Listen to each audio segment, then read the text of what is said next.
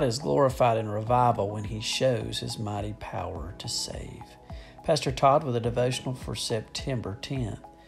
We've seen this but 3 times. Psalm 83, verse 7 and 19. The psalmist cries out for God to restore them and cause His face to shine upon them so they will be saved.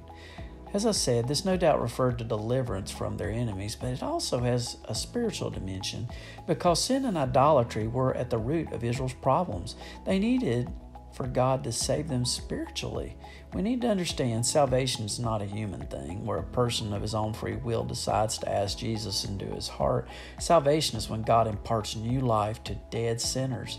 He changes their hearts so they believe and obey. It's more than a human decision, it's an act of God. Elizabeth Keckley was a slave in Missouri before the Civil War. Her greatest desire was to purchase freedom for herself and her son. Her owner agreed that if she could raise $1,200, she could gain her freedom. Keckley worked as a seamstress and came up with a plan to go to New York City and work there to raise the money. But her owner feared she would not return. Instead, some of her wealthy clients in St. Louis contributed the money she needed, and Elizabeth Keckley paid the price for her freedom as well as her son's. She moved to D.C., where she counted Mary Lincoln among her dressmaking clients.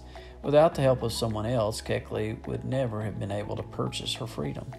All of us were enslaved to sin with no hope of ever gaining freedom.